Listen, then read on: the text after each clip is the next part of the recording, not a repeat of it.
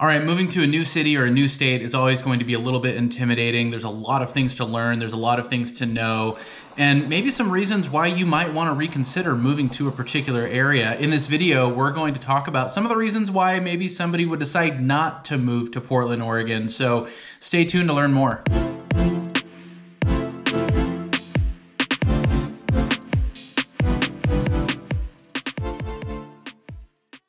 Hey, what's up everybody? This is Paul Clem with the Home Team Brokers coming to you from Portland, Oregon. In this video, we're going to talk about 10 reasons why maybe you should reconsider moving to Portland, Oregon. Now, I know for a lot of people watching this video and a lot of the clients that we've helped relocate to Portland and move to Oregon, reconsidering isn't necessarily an option. Maybe you've been relocated here by your work. Maybe you have family here that's bringing you here, or maybe it is a place that you have sought out. Now we see a number of those, circumstances. Obviously everybody's story is a little bit different, but again, moving to a new place is going to be really intimidating. And if you are thinking about moving to Portland, or if it is something that looks very likely, we're going to talk about some of the reasons why it might not always be so rosy in the Rose City. Now, the first thing we'll talk about is affordability. So you're on the West Coast, if you're on the West Coast or East Coast, the coastal cities, coastal states are going to be more expensive pretty much across the board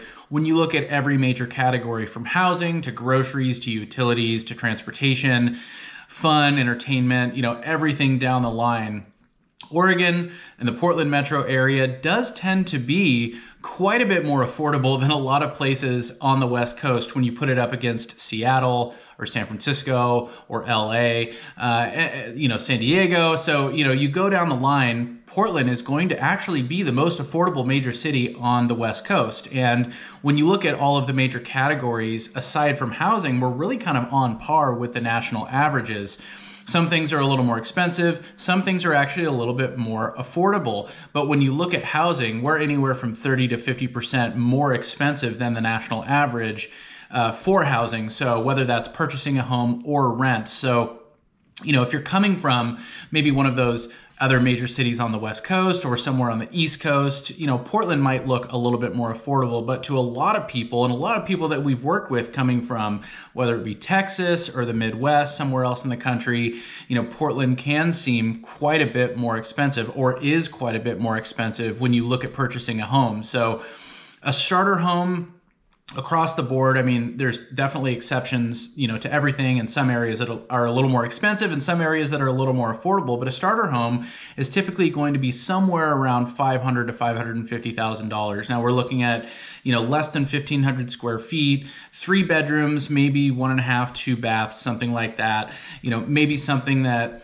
is a little bit older or has a smaller lot. There's going to be some sacrifices probably when you're kind of getting into that entry price point. And when you start looking at 4-bedroom homes, you're really starting about $650,000, again, depending on the area and everything, but $650,000 for kind of a move-up house, a little bit larger, 4 bedrooms, really is kind of that entry level. So it's not until you get up to about $700,000 to $800,000 where you can start finding a pretty good selection of 4-bedroom homes, maybe 5-bedroom homes with a little more space, a yard, in some of the more sought after suburbs, neighborhoods, things like that. So again, it's all going to be relative depending on where you're coming from. But when you look at national averages, Portland definitely is going to be a lot more expensive for housing.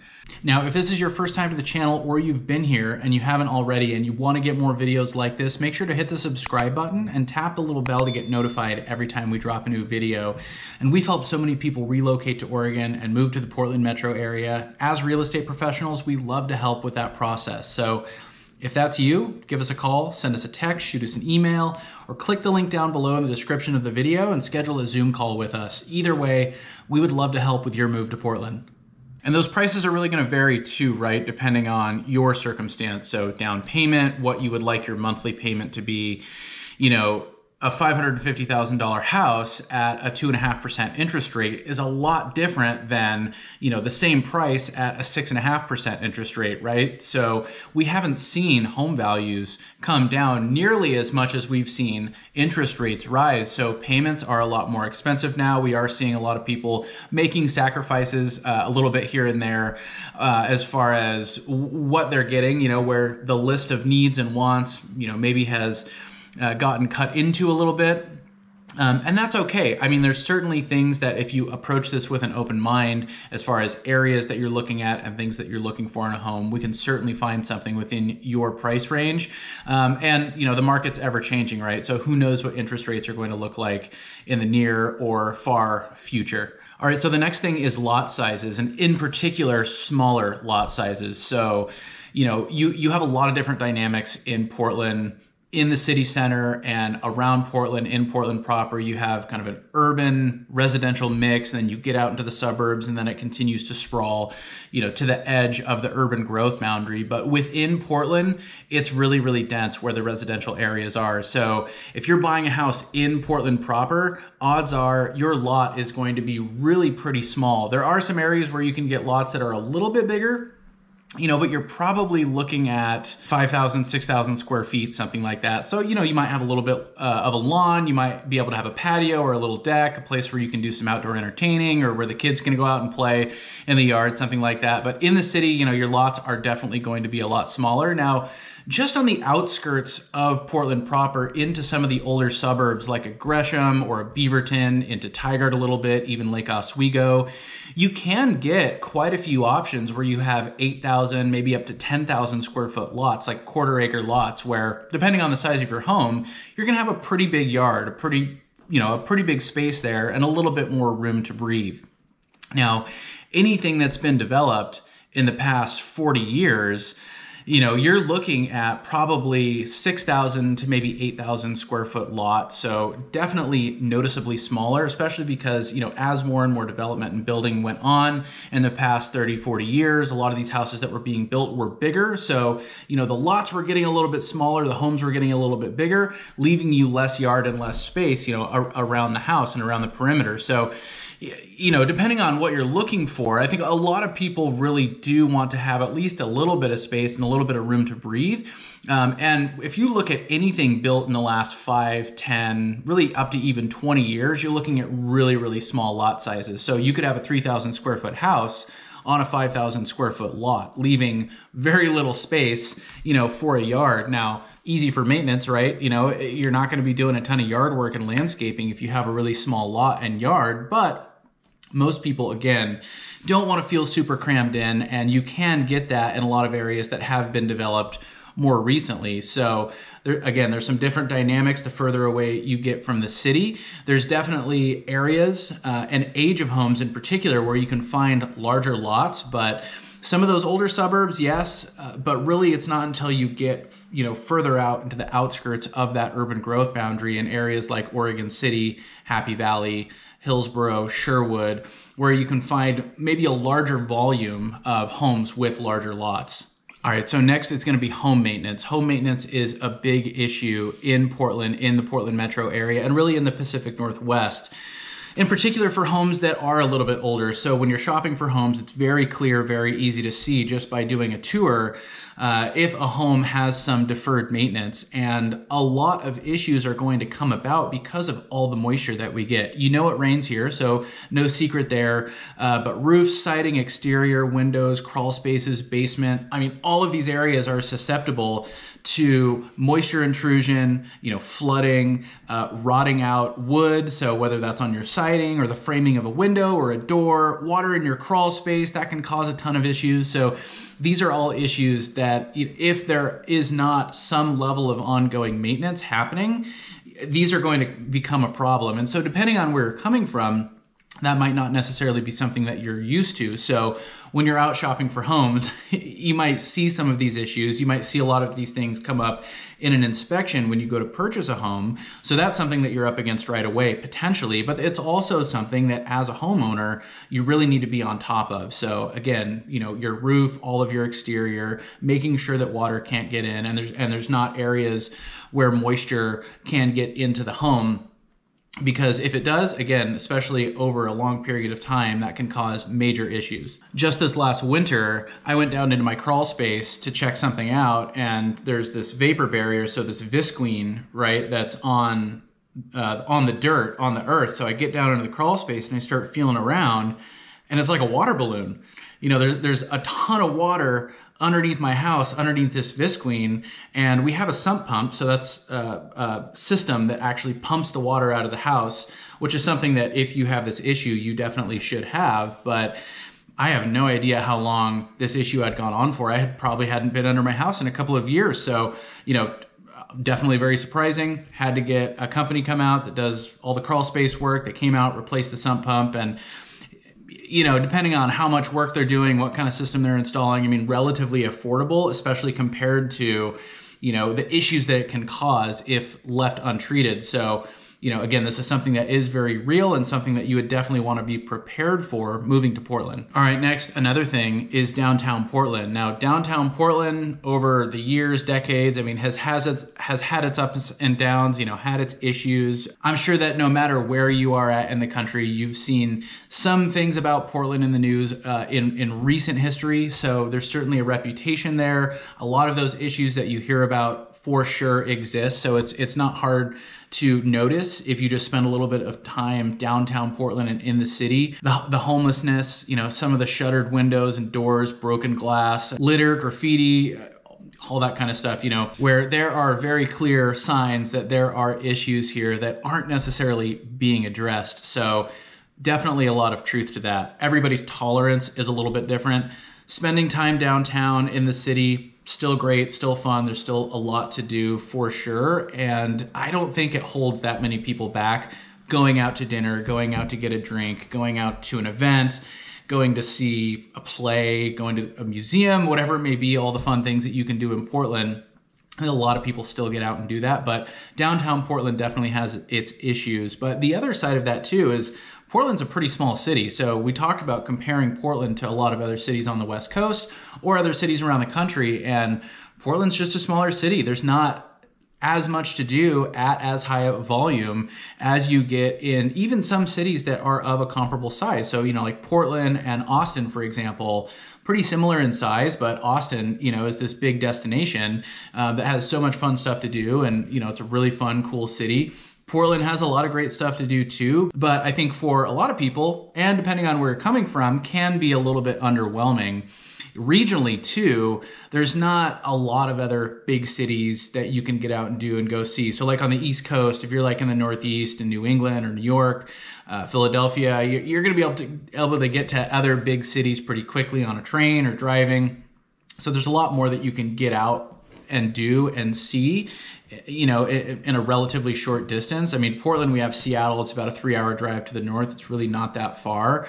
But again, coming from like a California or a Texas where you have a lot of big cities and major cities and other things that you can get out and do and see, Portland is a little more isolated in that way too. So if you're looking for a city that's a little more laid back, maybe doesn't have all the glitz and glam and a ton of things to do, Portland's going to suit you well. All right, next, everything is seasonal here. So we get all 4 seasons, you know, at full force. So winter can be really cold, it's wet, it's rainy, it's gray. I mean, it's pretty mild compared to some places up north.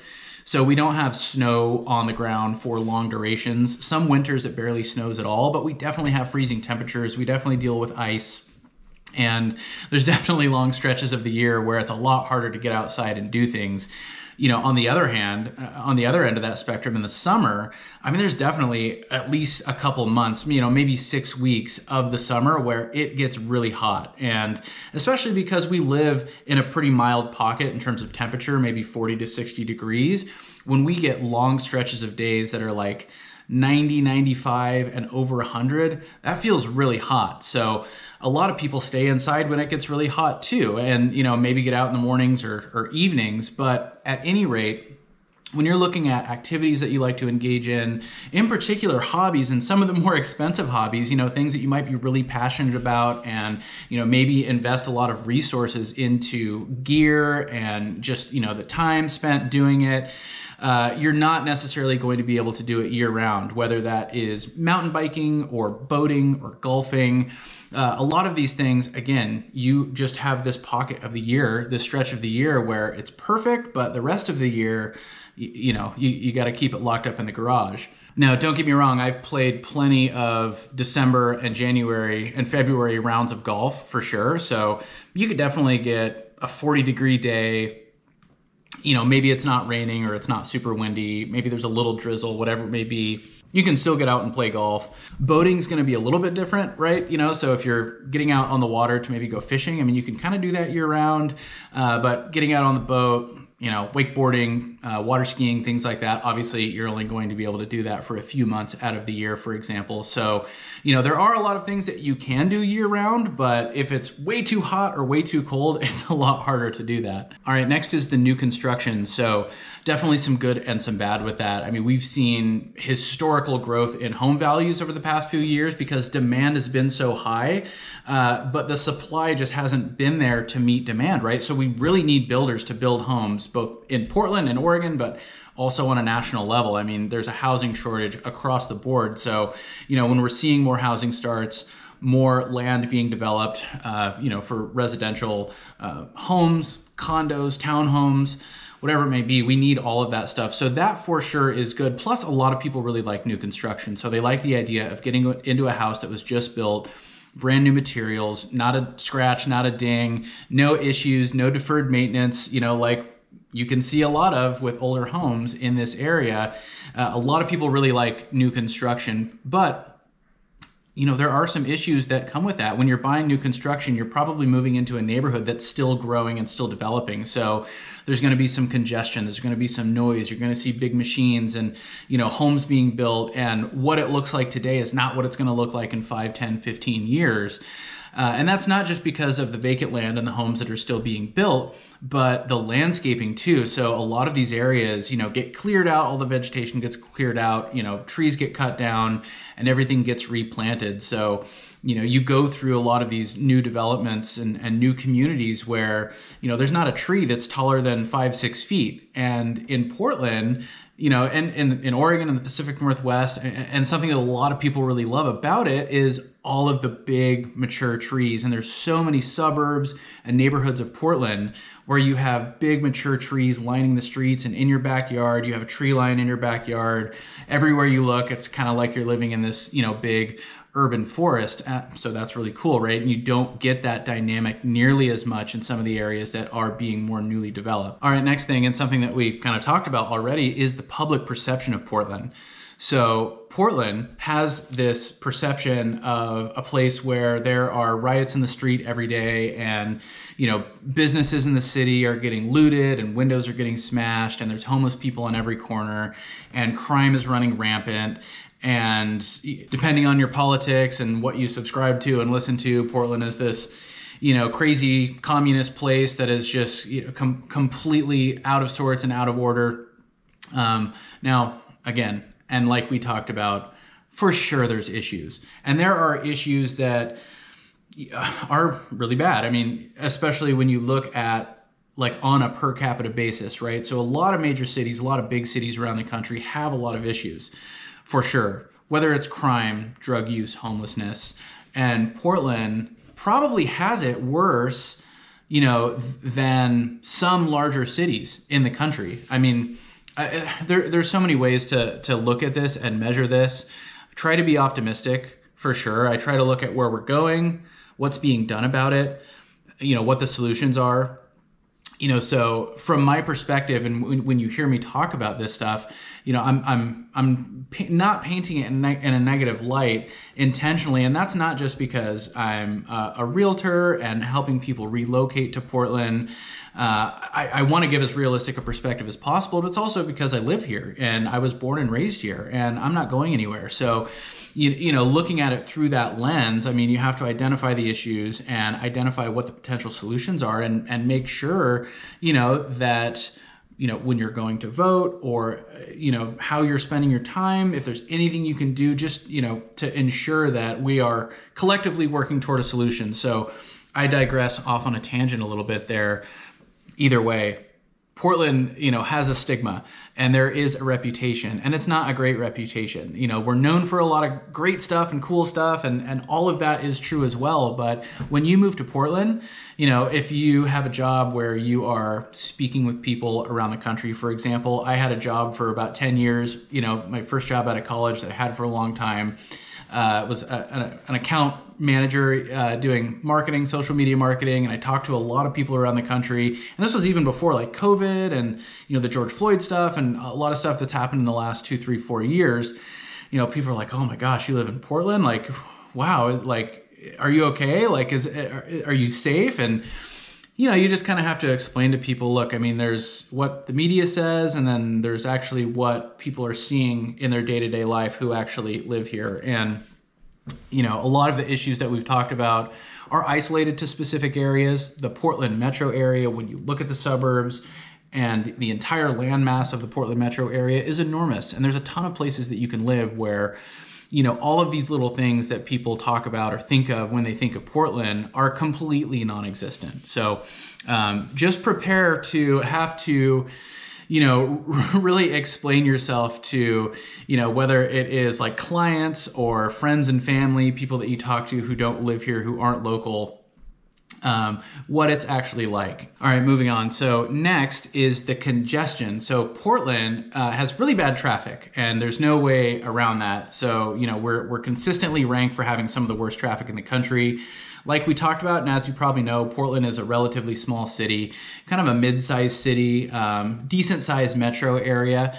So there are a lot of people here when you look at, beyond Portland, and a lot of people commute, a lot of people bike and take public transportation, and that's really cool, but a lot of people commute, and a lot of people might live, on one side of the Portland metro area and work at another, or vice versa. So most everybody drives, and especially during like rush hour, morning and evening, but even on the weekends, congestion can get really bad. I think we have probably sufficient amount of highways and freeways that people can access relatively easly, but there are a ton of bottlenecks that get created. And that might be because maybe we don't have enough lanes, maybe we do need another freeway.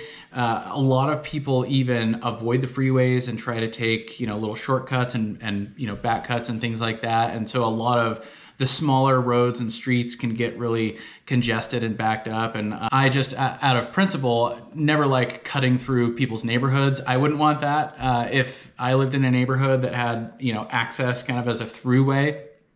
So I always kind of stay on the main roads and highways, but a lot of people cut through back roads and neighborhoods, and that just creates more congestion ultimately. And we live in a landscape, and with a topography where there are mountains and rolling hills and winding roads, and you have to cross rivers and bodies of water. And so that all creates bottlenecks too. So some of the major freeways and highways, like Highway 26 goes up and over the West Hills. I-5 has the Terwilliger curve, so it's really windy. So, whereas the speed limit might be 55, 60 miles an hour, around a lot of these corners, especially when traffic is really heavy, people are, slowing down to take the corner to like 35 miles an hour, and that creates, a chain reaction. So, that don't need to explain to you how traffic works, but that's, at least in Portland, why probably we have some of the worst traffic in the country. So if you're moving here, even if you're coming from like LA or places that notably have like some of the worst traffic, you'll probably be surprised moving here how bad the traffic can be. All right, next we have the Portland freeze. So you may have heard of the Seattle freeze. This is something that is definitely borrowed from Seattle, and it's probably just a Pacific Northwest thing overall. But The Seattle freeze is referring to basically the overall kind of demeanor and maybe attitude or how people carry themselves and how they engage or interact with people. And typically that's going to be pretty cold, not a ton of emotion. And maybe less cynically, it's just people aren't as outgoing, aren't as extroverted, a little more introverted. You're definitely going to get that in Portland too. So I think that reputation, that Seattle has with that Seattle freeze, you definitely hear about the Portland freeze as well. And I think that the people here are generally friendly and polite, but you're probably not going to run into too many people who are super outgoing and super extroverted like you would in an area like, at least, from my perspective, anybody I've ever met from the Bay Area is just like in your face, very talkative, very extroverted. I think we're for sure the opposite of that. And, you can't speak for millions of people, just with one stereotype. Obviously, everybody's a little bit different. And there's a big range and spectrum as far as people's personalities and the people that live here. But it's noticeable enough on a regular basis to where it for sure is a thing. And I don't know if it's the weather. I don't know if it's, people kind of staying indoors more because of the rain and the cold at times. Who knows? But it definitely is a thing. And it is something that I have heard people say that, when they move to Portland, they have found it a little bit harder to maybe break into friend groups or make new friends or just to kind of make connections with a lot of people. Just because I think a lot of people are pretty reserved, pretty quiet, and tend to be a little more on the introverted end of the spectrum. Now, one of the places you'll probably notice it the most is out at a restaurant. Now, there are a ton of great restaurants in Portland. Portland is known as definitely a foodie capital in the US for sure. So, you're going to get varying degrees of service, from restaurant to restaurant. But overall, you go out to eat somewhere and it's very noticeable how unfriendly the wait staff can be. Nobody serves water anymore. I mean, some places do, but pretty much anywhere you go now, you ask for water, they just point at a little water station. They make you get up and go get it. And, you're just not getting a lot of friendly engagement. I don't know what it is. And again, this isn't every, waiter in Portland or in the Portland metro area by any means, but there's definitely like a noticeable Portland freeze when it comes to wait staff at a lot of places. So I don't know, when you move here, you be the judge. All right, next and finally, Portland is shrinking. So, you might ask yourself, why would people or why would you move to a city that is losing people, a place where people are moving away from? Well, it's tough to say what the trajectory is. So since 1984 up to 2021, Portland had a net positive migration. So the population was growing due to people moving in.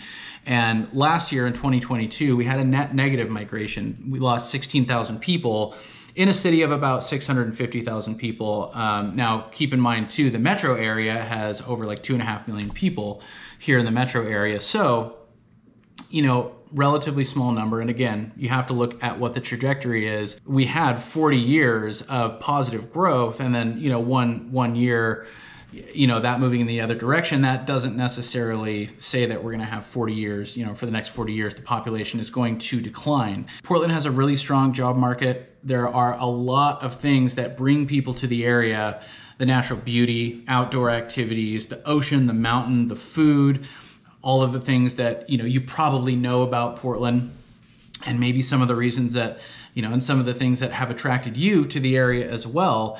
I mean, those things are still here. Those things still do exist for sure. So it's tough to say exactly what has led to it. A lot of people will point to a lot of the issues that we've talked about in this video with Portland in particular. I think one thing you need to look at though too is when you look at Portland and Multnomah County having a net negative migration, a lot of people are just moving out to the suburbs or out to the country to more rural areas that are still within 30, 40, 45 minutes drive of downtown Portland. So it's not like people are necessarily trying to flee and get as far away as they can necessarily. But I've talked to plenty of people who, they're moving to Idaho, they're moving to Texas, they're moving to places that maybe are a little more in line with, how they see the world and how they think about things. And either way, and I guess the point being is, I think the future of Portland, short term in particular, is a little bit up in the air, as far as how we're going to solve some of the issues that we have, how we're going to continue to invest in our future and invest in local infrastructure and the local economy and bring in businesses and, ultimately bring in people and, contribute to the things that would turn that statistic back around where we start seeing positive growth. Another thing too that you don't necessarily hear about when you see that statistic is Portland has a relatively low birth rate. So part of that, as far as the net change in population, not specifically just tied to migration, but Portland has a lower birth rate. So, the replacement isn't there as much as it maybe was in the past. So that's going to contribute to how that number might fluctuate. So either way, I think that if you are thinking about moving to Portland and you're looking into some of the reasons why maybe you shouldn't or maybe you should reconsider, all the things we talked about on this list and probably dozens more, there's certainly reasons that will present themselves, and everybody's different. Everybody's preferences are different. Everybody's lifestyle is different as far as what they want, what their priorities are. But for sure, whether it's the job that you got or are looking for or just things about Portland that you like, those things are here as well. So that's why we spend a lot of time talking about the pros and the cons. And we for sure want people to know really what a lot of those cons are and make sure people have a clear perspective and big picture perspective as to what it's actually like living here. So if you are thinking about moving to Portland and you want to learn more about Portland itself, the metro area, the suburbs, talk about the pros and cons, what it's like living here, give us a call, send us a text, shoot us an email, or click the link down below in the description of the video and schedule a Zoom call with us. And on that call, we can talk about your lifestyle, your hobbies, what your preferences are, put together a game plan for you so we can start talking about your home search and your budget and your timeline and really hit the ground running when the time comes. Now, if this video is helpful, make sure to hit the like button. That helps us out a lot. If you want to get more videos like this, make sure to hit the subscribe button and tap that little bell to get notified every time we drop a new video. As always, we really appreciate you watching, and until next time, we'll talk to you later.